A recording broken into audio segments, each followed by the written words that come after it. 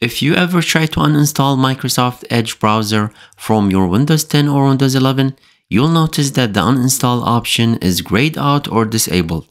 However, you can still uninstall it by modifying the registry value without the need to install a third-party tool such as Revo or Wise Uninstaller, which many users prefer not to install on their PCs.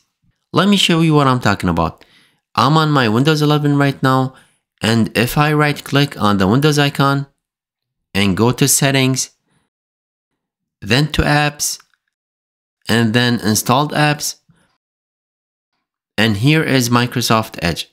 If I click on the three dots to the right, here you can see the uninstall option is disabled. Let me show you a simple trick to bypass this through the registry editor. Let's click on Windows Search and type Registry Editor and click on it and launch it. From the registry left menu, click on and expand HKey local machine folder. Then expand the software folder.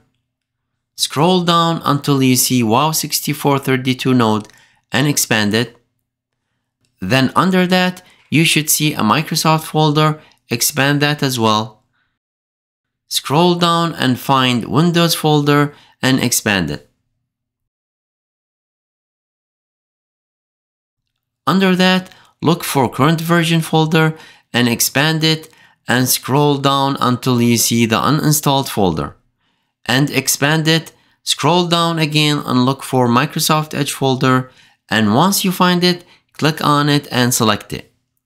Now from the right menu, look for No Remove Value and double click on it and open it.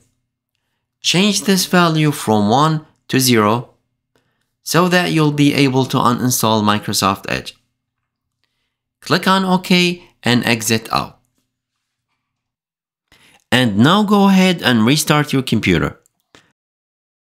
Once your computer has started back on, if you go back to Settings, Apps, Installed Apps, and let's scroll down to Microsoft Edge and click on the three dots to the right, and now you should be able to uninstall it. Click on the Uninstall button and follow the instructions. Once completed, you should have successfully gotten rid of Microsoft Edge. Restart one more time and you should be all set. I hope you enjoyed this short video. Thank you for watching, and I will see you on my next one.